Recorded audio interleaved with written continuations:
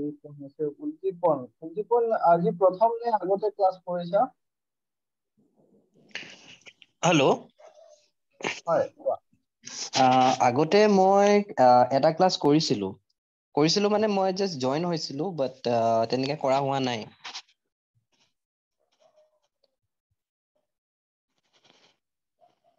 Hello'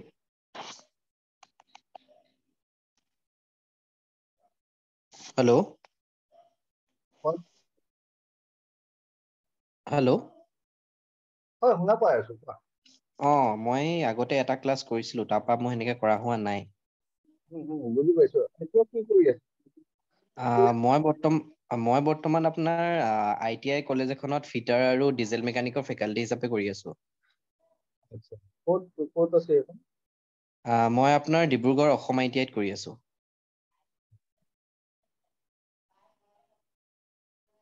তাহলে ঠিক আছে আমি আৰম্ভ কৰো যেহেতু তোমালোকৰ দুজনে প্ৰথম তো অলপমান বেসিক্সৰ পৰা আৰম্ভ কৰিম একেবাৰে বেসিক লেভেলৰ কথাখিনি জানা থাকিলে ভাল যিমান বেছি বেসিক্সৰ ওপৰতে আমাৰ নলেজটো থাকে কম্পিটিটিভৰ কাৰণে আমাৰ কাৰণে ইজি হয় ন অলৰেডি কিছুমান ক্লাसेছ হৈছে যিকেইটাৰ ভিডিঅ'ছ বেচত ৰাখা আছে সেইখিনি চাই ল'ব পাৰা ঠিক আছে but still I will be repeating some core concept বুলি ক'লে মেকানিকেলৰ ফাণ্ডামেণ্টেল কোৱান্টিটিজৰ পৰা আৰম্ভ কৰি বস্তুখিনি একেলগে এটা লিংক লগাই আমি চাম বস্তুখিনি কি হয় ঠিক আছে যেনেকুৱা মোষ্টলি আমাৰ যোনটো এনকাউন্টাৰ হওঁ এভৰিডে লাইফত আমি যি বস্তুৰ লগত এনকাউন্টাৰ হওঁ মেকানিকেল সেইটো হৈছে নম্বৰ 1 ফ'ৰ্চ নম্বৰ 2 হৈছে তোমাৰ ৱৰ্ক পাৱাৰ আৰু এনাৰ্জি হয় না নাই এইকেইটা বস্তুৰ লগত আমাৰ ডে টু ডে ডেইলি লাইফত আৰু যিমান আমি বস্তু পঢ়া শুনা কৰো গোটেই বস্তু এইকেইটা বস্তুৰ ওপৰতে বেছ কৰিয়ে আল্টিমেটলি বাকীখিনি কাম চলি আছে হয় না নাই তো ফোৰ্স আছে ওয়াৰ্ক আছে পাওয়াৰ আছে আৰু এনার্জি আছে so can you tell me work বুলি ক'লে আমি কি বুজি পাওঁ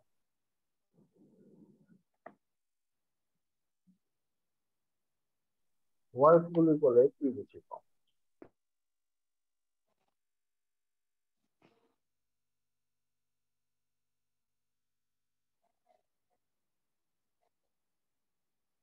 হয় সাদিক ক'বাচোন what is work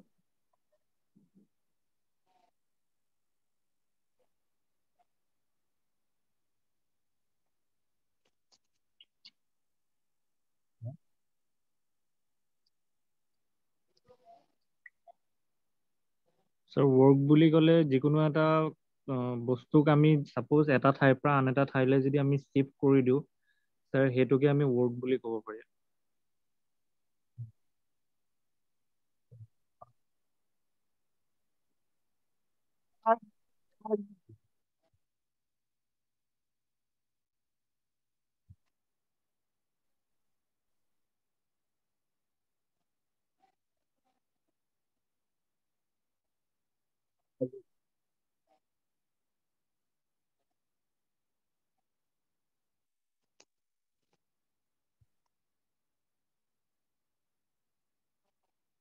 ওয়াৰ্কৰ ইউনিট কি হ'ব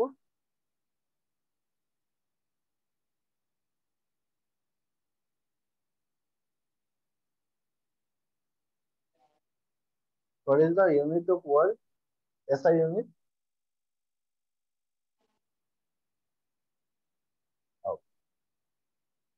ঠিক আছে বুঝি পালো look আমি একেবারে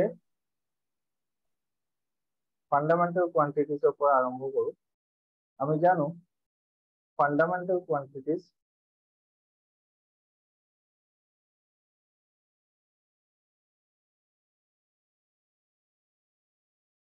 টোটাল 7টা আছে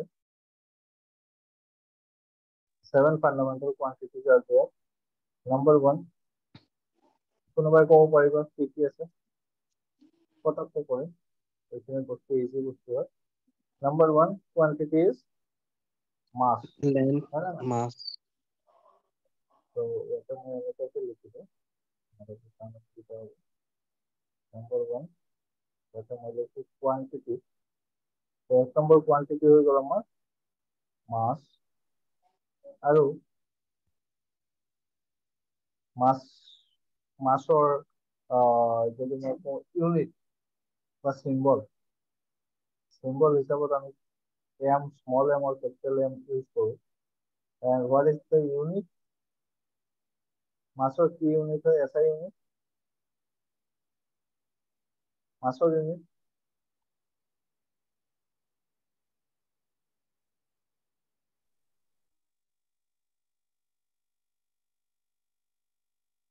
KG KG KG.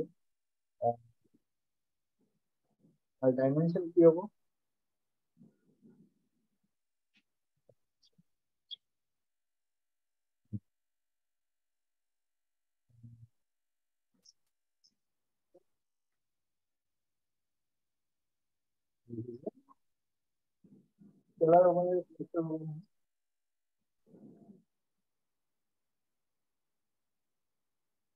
Remember, all fundamental quantities are scalar. Scalar. All fundamental quantities are scalar. Second quantity is our length.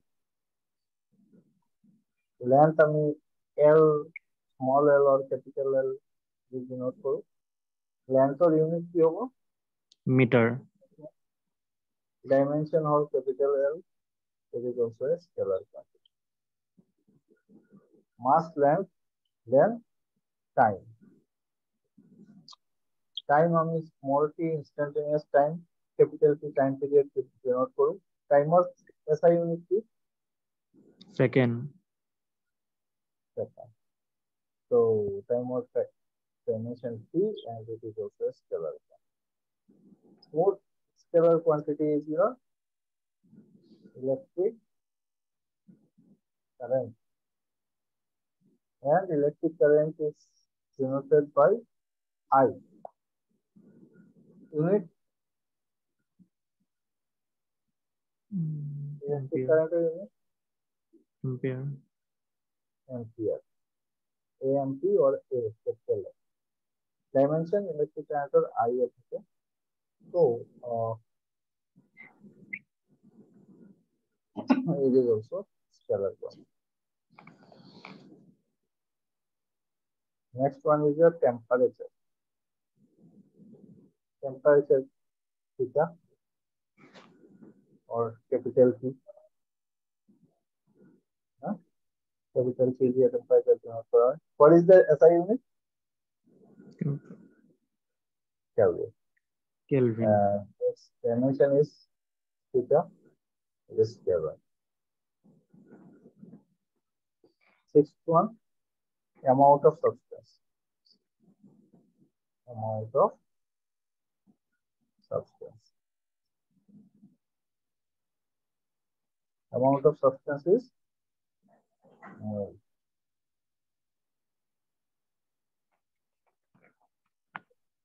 The unit is mole.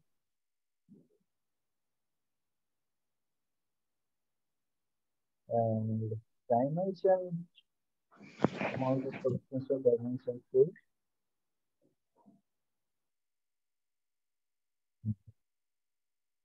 Kelvin. What is the seventh one? It is the luminous intensity. Luminous intensity in formula.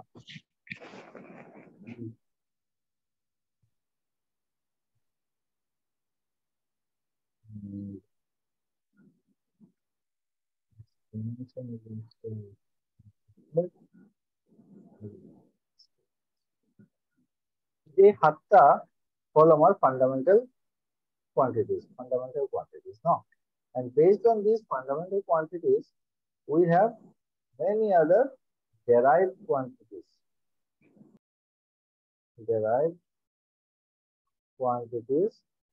And their এতিয়া এই যে কিমান ডেৰাইভ quantity আমি উলিয়াইছো তাৰে মাজত প্ৰথমতে আমি start কৰিম ক'ৰ পৰা ডিষ্টেন্স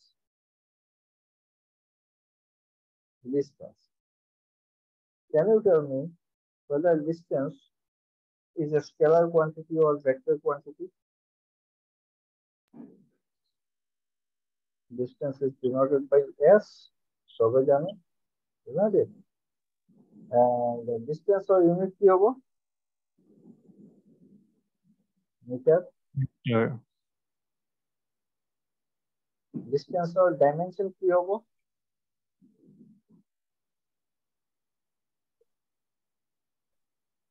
dimension কি হ'ব quantity symbol unit and dimension. Unit dimension তাৰপিছত লৈছো scalar vector.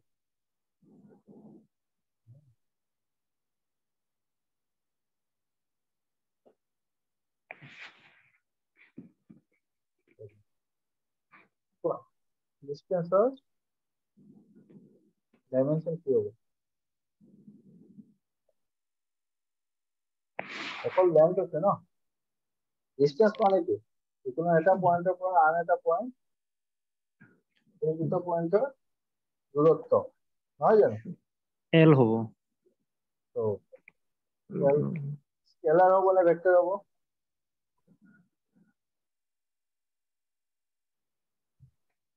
Distance is scalar ঠিক আছে এতিয়া এ পয়েন্টের পৰা মই আৰম্ভ কৰিলো আৰু বি পয়েন্টলৈকে গৈ পাইছো so it is a scalar quantity আৰু ডিসটেন্স এ আৰু বি মাজত কিমান ডিসটেন্স আছে এটো 1 মিটাৰ 2 মিটাৰ 1 কিলোমিটাৰ 2 কিলোমিটাৰ এনেকৈ আমি ডিসটেন্সটো জুখি পাওঁ ঠিক আছে so distance is nothing but length so length is L এতিয়া 3 নম্বৰ কোয়ান্টিটি যোনটো মই চাম ইয়াতে এই যে সাপোজ তুমি এইখিনিৰ পৰা এ পয়েন্টৰ পৰা যেতিয়া তুমি বি পয়েন্টলৈকে গৈ পাইছা সো কিবা এটা বস্তু চেঞ্জ হৈছে কি চেঞ্জ হৈছে স্পেস অফ তোমার পজিশন চেঞ্জ হৈছে ন স্পেসৰ পজিশন চেঞ্জ হৈছে আৰু চেঞ্জটো কিহৰ লগত হৈছে এটো সময়ৰ লগত চেঞ্জটো আহিছে সময়ৰ লগত চেঞ্জটো আহিছে তো তুমি এই ডিসটেন্স s ডিসটেন্সটো কিমান সময়ত গৈ পালা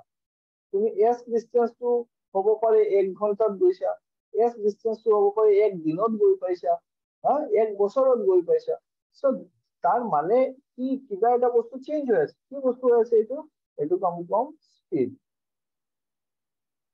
এটা কি কম স্পিড ঠিক আছে তো স্পিডৰ কোনো হেৰি ইউজ কৰা নহয় এন দিও ডিনোট কৰা হয় বা তোমাৰ ভি দিও ডিনোট কৰা হয় what is the unit of speed meter per second meter per second so speedৰ dimension কি হৈ যাব L t to the power of -4 হ'ব না তো তার এটু স্কেলার হবো না ভেক্টর হবো স্পিড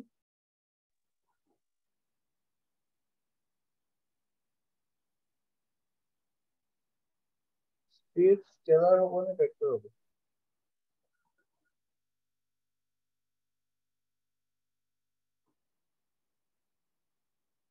scalar হ'ব স্কেলার কোয়াল স্পিডৰ ফর্মুলা যদি মই লিখি খুঁজো তাহলে আমি লিখিম speed is equal to distance divided by time আমি কিমান সময়ত কিমান ডিসটেন্স কভার কৰিলো এটি আমাৰ স্পিড হয় নহয় জানো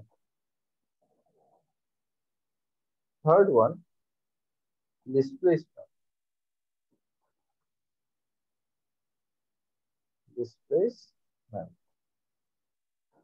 displacement এটো এসে দি ডিনোট কৰা হয় displacement and displacement is what displacement আৰু distance ৰ মাজত কি ডিফাৰেন্স আছে কোৱা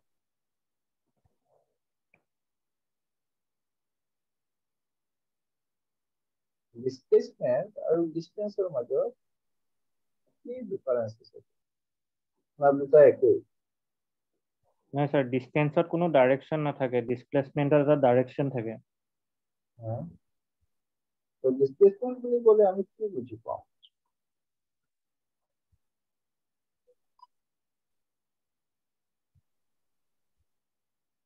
আর কি direction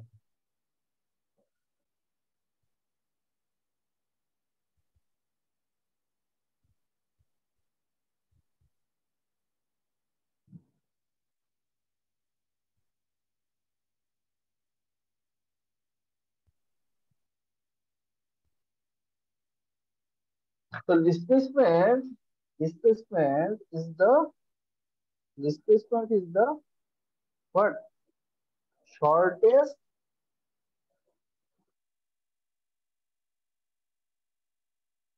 distance between initial and final position এটা ক্লিয়ার হয়ে গেল সাপোজ তুমি এর পয়েন্টৰ পৰা বি পয়েন্টলৈকে আহিছা তেনেহলে তাৰ ডিসটেন্স কিমান s তাৰ ডিসপ্লেসমেন্ট কিমান s কিন্তু যদি তুমি বিৰ পৰা আকৌ সি পয়েন্টলৈকে যোৱা তেনেহলে তাৰ ডিসটেন্স কিমান ab প্লাস bc কিন্তু তাৰ ডিসপ্লেসমেন্ট কিমান ডিসপ্লেসমেন্ট ইজ s বুজি পাইছা ডিসপ্লেসমেন্ট ইজ ac আৰু ac টো ডিসটেন্সৰ সমান হ'ব পাৰে নহ'বও পাৰে নহয় জানো am I clear yes so displacement তাৰ ইউনিট কি হ'ব unit same as distance metre হ'ব ডাইমেনশন কি হ'ব সেম as distance l হ'ব আৰু এটো স্কেলাৰ হ'ব না ভেক্টৰ হ'ব ভেক্টৰ হ'ব ভেক্টৰ হ'ব কাৰণ আমি কোনটো পজিশন ইনিশিয়াল আৰু কোনটো পজিশন ফাইনাল তো ফাইনাল পজিশনটো আমাৰ আইডেন্টিফাই কৰিব লাগে so it will be vector নাও যদি আমি ডিসপ্লেসমেন্ট জানো তেনেহলে আমি ভেলোসিটি গম পাই গৈছো velocity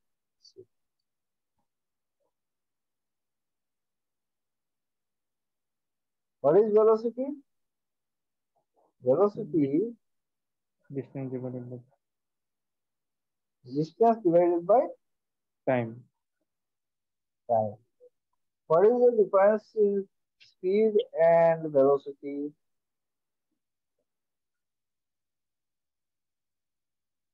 equal distance divided by time velocity or distance divided by time দুটাৰ মাজত কি অন্তৰ আছে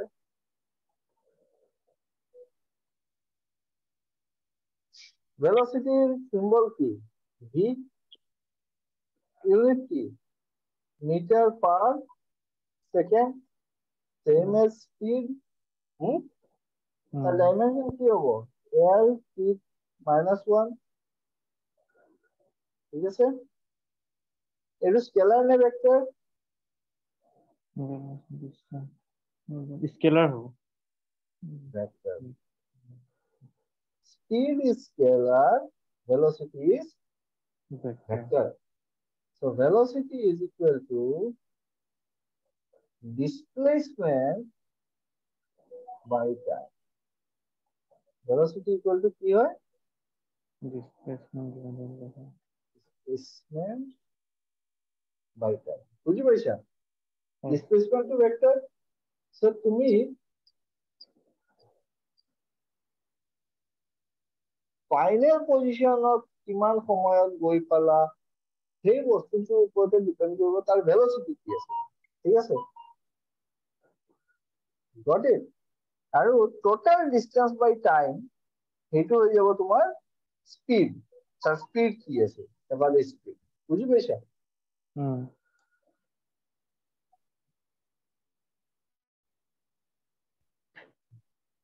am I clear এই কথাখিনি একেবাৰে সহজ কথা বাট ম্যাক্সিমাম বস্তুটোৰ ভিতৰত যে কাহানী এই কাহানীটো বুঝি নাপালো ঠিক আছে তো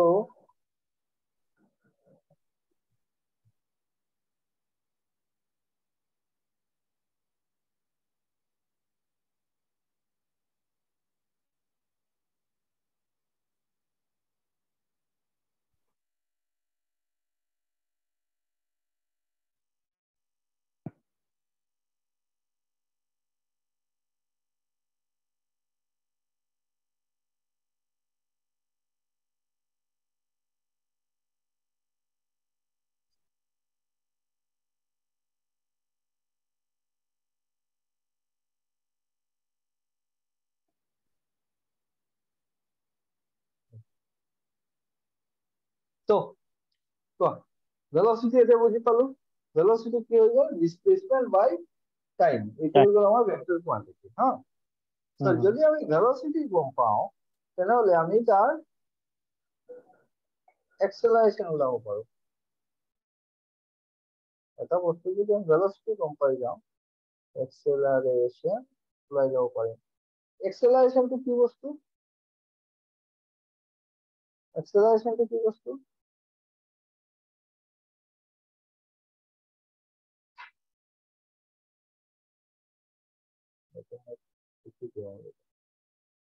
rate of change of displacement velocity the acceleration কি বস্তু it is the rate of change of velocity এটা সাপোজ তুমি বাইকত বহি তুমি যাই আছা ঠিক আছে তোমার একটা স্পিডত তুমি পার্টিকুলার একটা স্পিডত যাই আছা সে 60 কিলোমিটার পার আওয়ার 1 ঘন্টাত 60 কিলোমিটার যাব পাৰা স্পিডত তুমি যাই আছা নাও তোমাৰ সন্মুখত আৰু এটা ডাঙৰ গাড়ী এটা আহি গ'ল তো তুমি কি কৰিবা এইখিনিতে তোমাৰ স্পিডটো বঢ়াই দিবা না নাই এটো ওভাৰটেক কৰিব হলে সো তুমি কি কৰিলা তোমাৰ স্পিডটো বঢ়াই তুমি 80 কিলোমিটাৰ পাৰ আওয়াৰ কৰি দিলা এতিয়া তোমাৰ ইনিশিয়াল কিমান আছিল এইটো পয়েন্টত 60 কিলোমিটাৰ পাৰ আওয়াৰ আৰু তুমি কিমান স্পিডত অলকে গৈছা 80 কিলোমিটার স্টার্টিং আছিল 60 এতিয়া হৈ গ'ল কিমান 80 সেই যে 60 কিলোমিটার পার আওয়ার পৰা 80 কিলোমিটাৰ পাৰ আওয়াৰলৈকে যে তোমাৰ স্পিডটো বাঢ়িছে স্পিডটো কি কৰিলো বাঢ়িছে এই যে স্পিড বাঢ়িছে এটা কিমান সময়ত বাঢ়িলে বুজি পাইছা কিমান সময়ত স্পিডটো বাঢ়িলে সাপোজ ইট টুক 10 সেকেন্ড 10 সেকেন্ড সময়ত 60 কিলোমিটার স্পিডৰ পৰা মই 80 কিলোমিটাৰ পাৰ আওয়াৰ স্পিডলৈকে এক্সেলাৰেট কৰি দিলো তেনেহলে তোমাৰ এক্সেলাৰেশন কিমান হ'ব 80 minus 60 divided by কিমান সময়ত কৰিলো 10 সেকেন্ডত কৰিলো বুঝলা নি 20 by 10 টা মানে 2 মিটার পার সেকেন্ড স্কয়ার আর কি হয়ে গেল অ্যাক্সেলারেশন বুঝি পাইছা Yes, sir.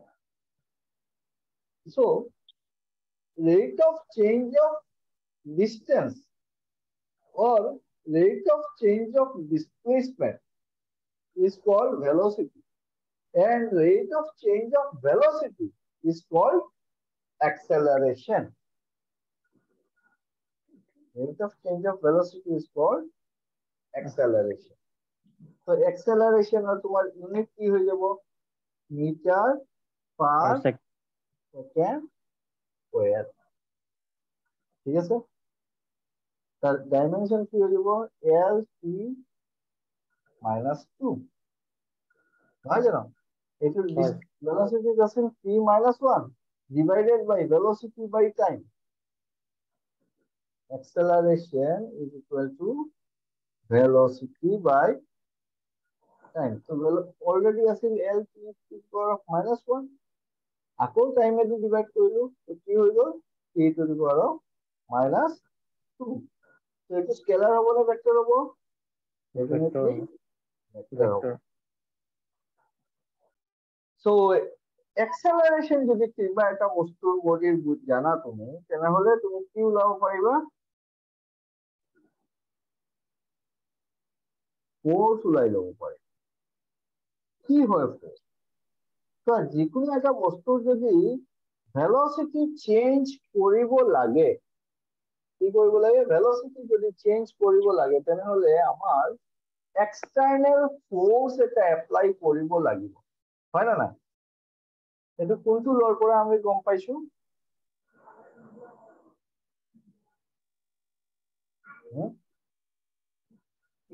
কিবা এটা বস্তুৰ যদি ভেলোসিটি চেঞ্জ কৰিব লাগে তেনেহলে আমাৰ এক্সটাৰ্নাল ফোৰ্স এপ্লাই কৰিব লাগিব এইটো আমি কোনটো লৰ পৰা গম পাইছো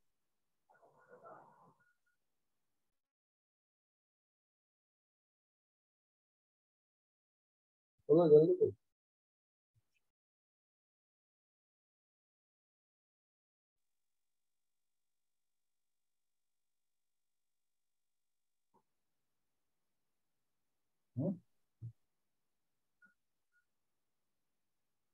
সাদিক নিউটনৰ সেকেন্ড লটো আছিল নেকি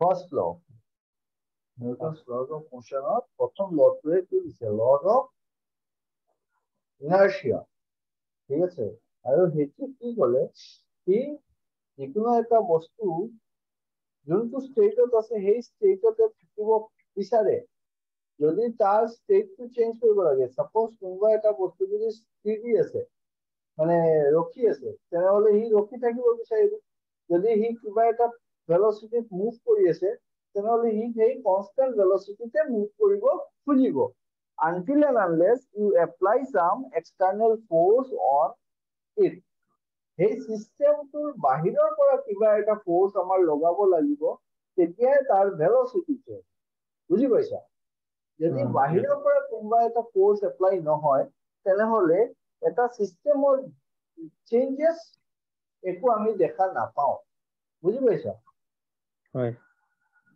so this was the law of inertia or Newton's first law so force আমি গম পাই গলো acceleration যদি আমি জানো তেনেহলে আমি force গম পাই যাম আৰু forceৰ symbol হয় f capital or small and তাৰ ইউনিট কি হয় forceৰ ইউনিট নিউটন so force আমি কি পালো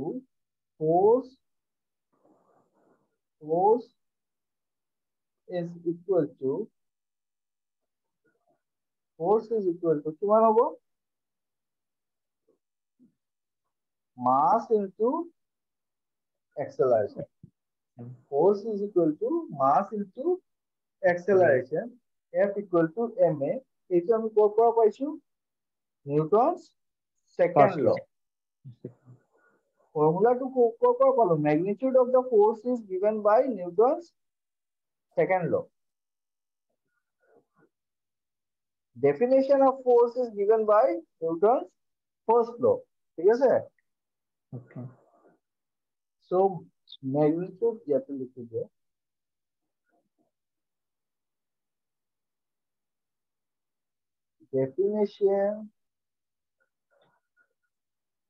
definition of force is given by Newton's first law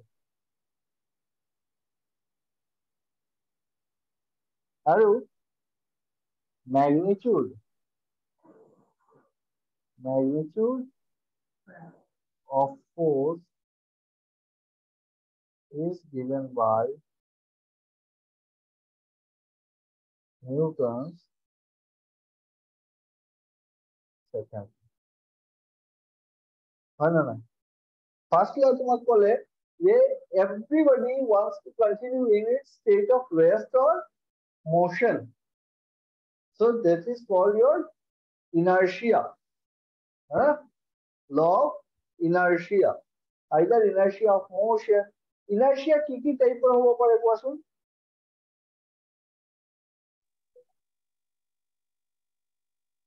Inertia কি টাইপৰ হ'ব পাৰে?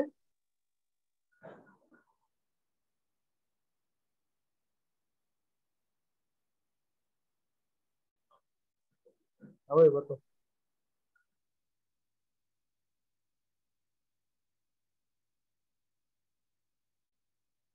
inertia কি টাইপৰ হ'ব পাৰে? Either inertia of rest or inertia of motion. আৰু কিবা আছে নে? Inertia of rest, inertia of motion, and inertia of direction. So, তিনি ধৰণৰ inertia হ'ব পাৰে, inertia of rest, inertia of motion, or inertia of direction. এই গোটেই inertia কথাটো ক'ৰ পৰা পাইছো আমি? নিউটনছ ফাৰ্ষ্ট লৰ পৰা পাইছো। বুজি পাইছা? হয় স্যাৰ। So, যদি কিবা এটা বস্তু ৰেষ্টত আছে তেনেহলে সি ৰেষ্টতে থাকিব খুজিব until and unless you apply some external force. এতিয়া ধৰা তুমি এটা গাড়ীৰ ভিতৰতে বহি আছা and you want to move this car.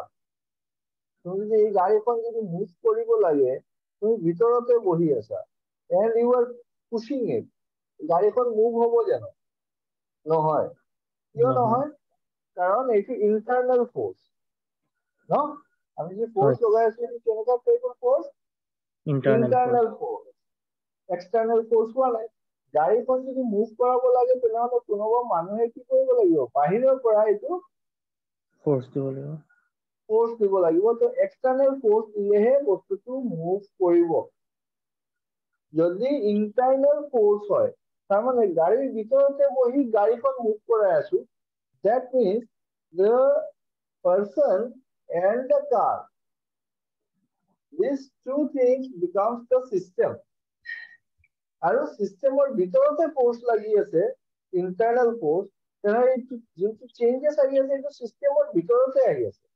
সিস্টেমটো বাহিৰৰ পৰা যদি ফোৰ্স এপ্লাই কৰিলে হয় তেতিয়া আমি তাতে কিবা এটা চেঞ্জ দেখা পালো হয়। আদারওয়াইজ এইটো ইন্টারনাল চেঞ্জেস হ'ব, ইন্টারনাল ডিফর্মেশন হ'ব পাৰে। এই ধৰা তুমি সিট আছে আগত, সেই সিটত বোলে একেবাৰে প্ৰেসাৰ ফোৰ্স লগাই আছা তো সিটখন ভাঙি আগফালে গুচি যাব পাৰে ন? হয় স্যাৰ। তো এইটো ইন্টাৰনাল চেঞ্জেস আহিব, এক্সটাৰ্নাল তুমি বাহিৰৰ পৰা একো বস্তু দেখাই পাবা। Am I clear? Yes sir. So this is the concept of force.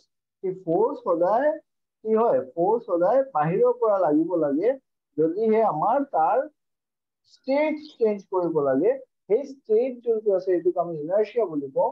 Inertia of rest, inertia of motion, or inertia of direction তিনিটা টাইপৰ হ'ব পাৰে ইনাৰ্চিয়া।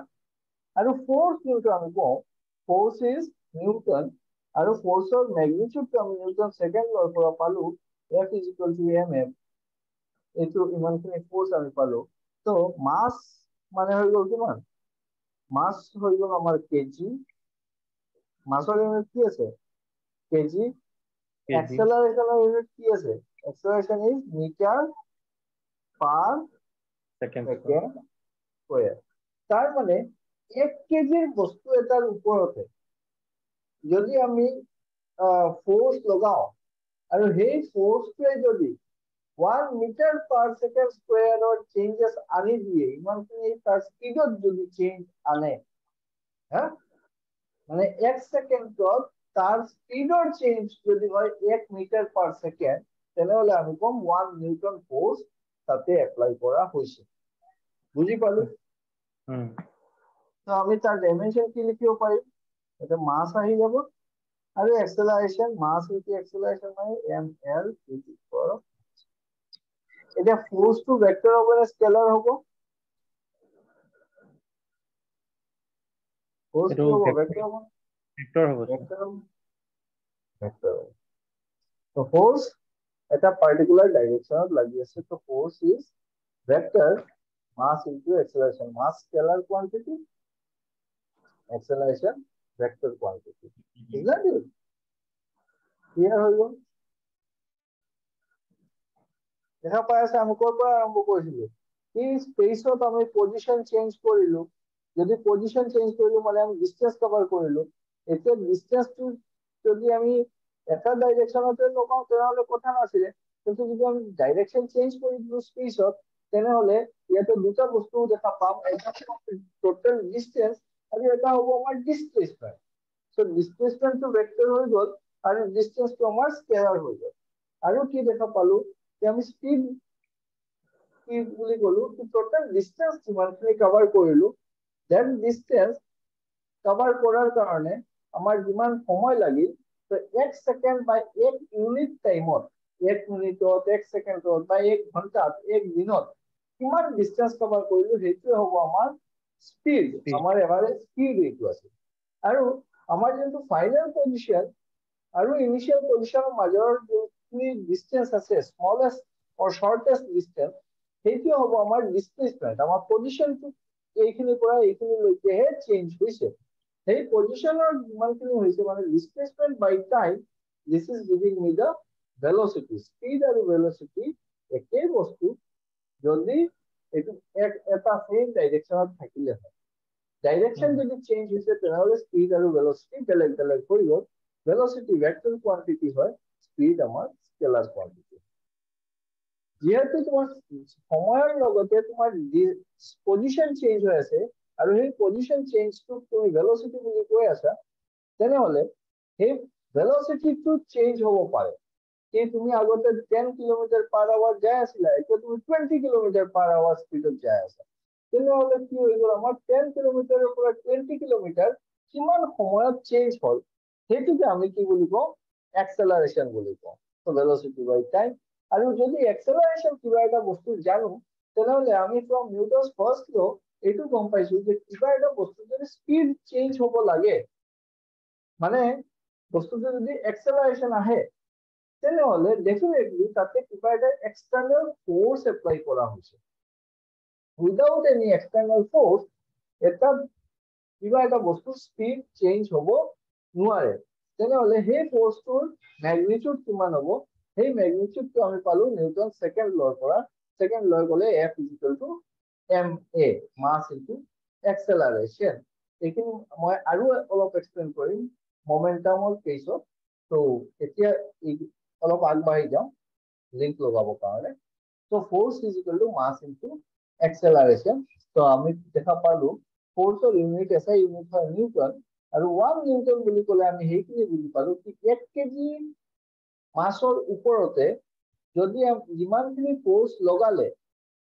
তার এক্সেলারেশন হয় 1 মিটার/সেকেন্ড স্কয়ার মানে তার ভেলোসিটি চেঞ্জ 1 সেকেন্ডত 1 মিটার/সেকেন্ড আহে সেই ফোর্সটোক আমি কওঁ 1 নিউটন ফোর্স এম আই ক্লিয়ার বুজি পালা Yes, sir. এতিয়া যদি তুমি ফোর্স জানা আৰু কিবা এটা বস্তুৰ ওপৰতে ফোৰ্স এপ্লাই কৰা তেনেহলে তুমি কি দেখা পাবা যে বস্তুটো কিবা এটা চেঞ্জেস আহিছে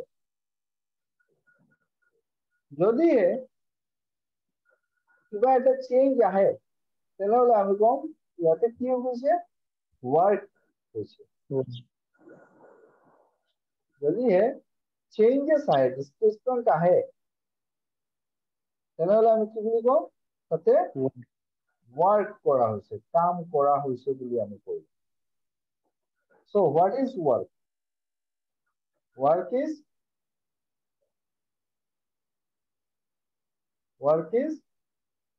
W equal to কি লিখে force into displacement force into displacement ঠিক আছে so work is force into displacement আৰু displacement to কোনটো ডাইৰেকশনত হ'ব লাগে যোনটো ডাইৰেকশনত আমাৰ force apply কৰা হৈছে সেই ডাইৰেকশনত যদি আমাৰ displacement হয় তেনেহলে আমি কম ইয়াতে ইমানখিনি কাম কৰা হৈছে কাম কিমান হৈছে force into displacement ইমানখিনি কাম কৰা হৈছে বুজি পাইছা ওয়াৰ্কৰ ওয়ার্ক তো আমি ডব্লিউ দিয়ে ডিনোট করো ওয়ার্কের ইউনিট কি হবে নিউটন ইনটু ওয়ার্কের ইউনিট হয় জোল ওয়ার্কের ইউনিট এসআই ইউনিট জোল আৰু 1 জোল মানে কিমান হ'ব 1 নিউটন ফোৰ্স যদি আমি লগাও আৰু তাতে যদি 1 মিটাৰৰ ডিসপ্লেসমেন্ট হয় তেনেহলে আমি কম 1 নিউটন মিটার ডিসপ্লেসমেন্ট মানে 1 জোল ওয়ার্ক ডান বুঝি পাইছা ইয়েস এটা তেনেহলে ওয়াৰ্কৰ তোমাৰ হেৰি কি হ'ব ডাইমেনশন কি হ'ব চোৱা মাস থাকিল ফোর্স কি আছিল ml to the power minus 2 ml to the power of minus 2 আছিল ফোর্স into displacement মানে l so into l so কি হ'ব m l to t minus 2 বুঝি পালা এটা হলো আমার ডিসপ্লেসমেন্ট সরি ডাইমেনশন তো স্কেলার হবে না ভেক্টর হবে 1 ভেক্টর হ'ব ভেক্টর হ'ব স্যার স্কেলার হবে ওয়ার্ক কেনেকা হবে ডাইরেকশনটো ইয়াত তোমার কনফিউশন হবো कि फोर्स तो वेक्टर डिस्प्लेसमेंट वेक्टर हाँ डिस्प्लेसमेंट तुम बोले नो कि force into displacement this much of work done तो फोर्स इनटू डिस्प्लेसमेंट যদি হয় তাহলে force of vector displacement vector তাহলে ওয়ার্ক কেনেকা স্কেলার হই গল because it is A dot product মানে সেম প্লেনত আছে আমি যোনটো ডাইরেকশন ফোর্স লগাইছো সেইটো ডাইরেকশনতে ডিসপ্লেসমেন্ট হৈছে নেট ৰিজাল্টটো সেম ডাইৰেকশনত আছে মানে cos থিটা আৰু f ভেক্টৰ আৰু d ভেক্টৰ দুটা কি আছে এইটো আমাৰ f ভেক্টৰ হয় আৰু আমাৰ ডিসপ্লেসমেন্ট যোনটো হৈছে এইটো সেম লাইনত আছে না নাই সেম লাইনত আছে তাৰ মানে এইটো কি হৈ গল cos থিটা থিটা কিমান আছে ফোর্স আৰু ডিসপ্লেসমেন্ট ভেক্টৰৰ মাজত এটো কোন কম্পোনেন্ট ফোৰ্সৰ লগত cos কম্পোনেন্ট তাৰ মানে এটো কি প্ৰডাক্ট হয় ডট প্ৰডাক্ট হয় আৰু dot product of two vector is a scalar quantity dot product of two vector is a scalar quantity বুজিছা cross product of two vector is vector quantity clear হৈ গল work এটা যদি আমি work জানো তেনেহলে আমি সেই বস্তুটোৰ পাওয়াৰ কব পাৰো কেনেকা কম power is what power is divided by t and power t is work done on unit time 1 সেকেন্ডত বা 1 মিনিটত বা 1 ঘন্টাত কিমান কাম কৰিব পাৰে সেইটো হয় আমাৰ পাওয়ার বুঝিছা তো ওয়ার্ক হৈ গল জোল and time হৈ গল সেকেন্ড তো জোল পার সেকেন্ড তো তার এসআই ইউনিট কি হ'ব ওয়াট 1 জোল পার সেকেন্ড ইজ 1 ওয়াট তো তার ডাইমেনশন কি হৈ যাব sir work done by time তো আকৌ ডিভাইডেড বাই টাইম কৰি আছো তো it will be m l2 t minus 3 বুঝি পাইছো এটা পাওয়ার কি হবো স্কেলার কোয়ান্টিটি হবে কারণ ওয়ার্ক তো স্কেলার সময়ও স্কেলার তো scalar by scalar is scalar যদি তুমি পাওয়ার জানা তাহলে তুমি এনার্জি কব পাৰিবা কিমান এনাৰ্জি আছে বস্তুটোত এনাৰ্জি কি আৰু এনার্জি ইউনিট কি হবো এনার্জির ইউনিট কি হবো মেকানিক্যাল ইউনিট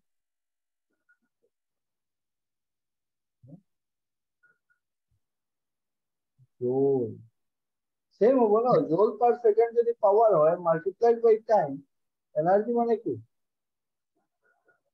এনার্জি হয়ে গেল তোমার পাওয়ার ইনটু টাইম পাওয়ার ইজ জোল per second multiplied by time on a second so it is joule. বুজি পাইছা? Energy is joule or electrical energy watt second. Watt second, watt hour, kilowatt hour, megawatt hour, এইবোৰ কিহৰ unit? এইবোৰ energy unit, ঠিক আছে? Watt second, watt আওয়াৰ, kilowatt আওয়াৰ। যেনেকা তোমাৰ আমি আমাৰ যে ঘৰৰ কাৰেন্টৰ বিল দিওঁ 1 ইউনিট অফ ইলেক্ট্রিসিটি বুলি কওঁ। 1 ইউনিট অফ ইলেক্ট্রিসিটি এইটো কি? এইটো হয় এনার্জি, ইলেক্ট্রিক্যাল এনার্জি কিমান কনজিউম কৰি আছো আমি, ঠিক আছে? So 1 unit of electricity is equal to 1 kilowatt hour. বুঝি পাইছা?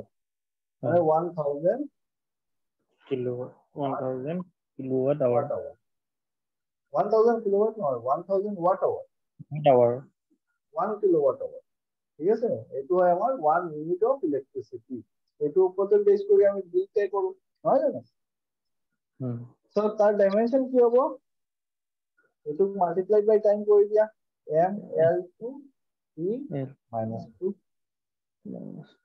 তাৰ মানে আমি দেখা পালো যে ওয়াৰ্কৰ ইউনিট আৰু এনাৰ্জিৰ ইউনিট, ওয়াৰ্কৰ ডাইমেনশন আৰু এনাৰ্জিৰ ডাইমেনশন দুটা কি আছে? একেই। বুঝি পাইছা? And it is also scalar quantity. This is also. Am I clear? Yes.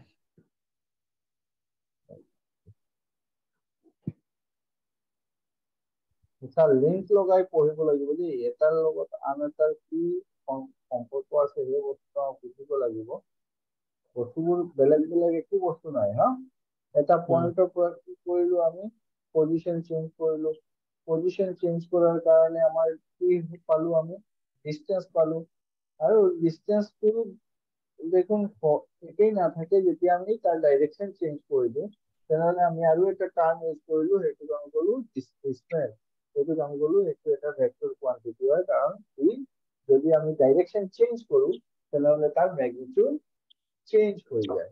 That is cold displacement. যদি ডিসপ্লেসমেন্ট সময়ৰ লগত চেঞ্জ হয় তেনেহলে তাক আমি কওঁ ভেলোসিটি। আৰু যদি ভেলোসিটি সময়ৰ লগত চেঞ্জ হয় তেনেহলে আমি তাক কওঁ এক্সেলাৰেশন। সেই এক্সেলাৰেশনটো কেতিয়া হয়, মানে ভেলোসিটি কেতিয়া চেঞ্জ হ'ব পাৰে? ভেলোসিটি চেঞ্জ হ'ব পাৰে একমাত্ৰ এটা উপায় আছে, যদি আমি কিবা এটা এক্সটাৰ্নাল ফোৰ্স এপ্লাই কৰো। যদি ফোৰ্স এপ্লাই কৰো তেনেহলে তাৰ কিবা এটা ডিসপ্লেসমেন্ট আহিব। আৰু যদি ফোৰ্স এপ্লাই কৰিলে ডিসপ্লেসমেন্ট আহে তেনেহলে আমি কওঁ ওয়াৰ্ক ডান হৈছে, work done on the system. আৰু ফোৰ্সটো যদি সিস্টেমটো এপ্লাই কৰে তেনেহলে কওঁ work done by the system. তো এইখিনি আমি ডিসকাস কৰিম work done on the system and work done by the সিস্টেমৰ ওপৰতে। সো ওয়াৰ্ক আমি দেখা পালো ফোৰ্স ইনটু ডিসপ্লেসমেন্ট হ'ব।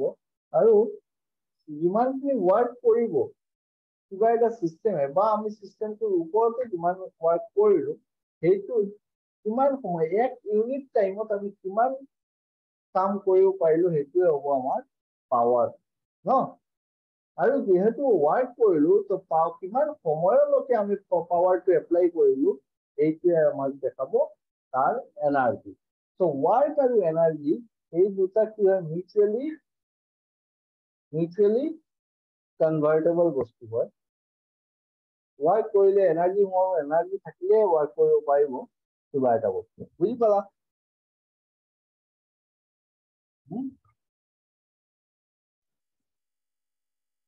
চলো আজিৰ কাৰণে ইয়াতে ৰাখো, ঠিক আছে?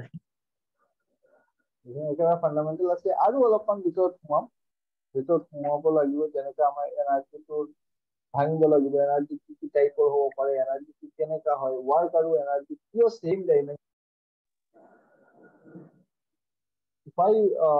How can we say কি এনাৰ্জি ওয়াৰ্ক কৰিলে এনাৰ্জি বাঢ়িব নে কমিব কিবা এটা সিস্টেমৰ ওপৰতে, এই দুটামান বস্তু অলপমান বুজি পালে তাৰপিছত আমি বাকী বস্তুবোৰ বুজি পাম।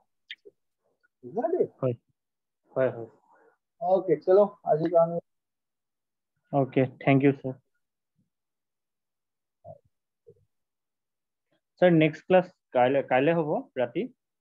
হয় কালে ৰাতি। Same time ne sir 9:30? হয় 9:30 Okay, okay. Thank you.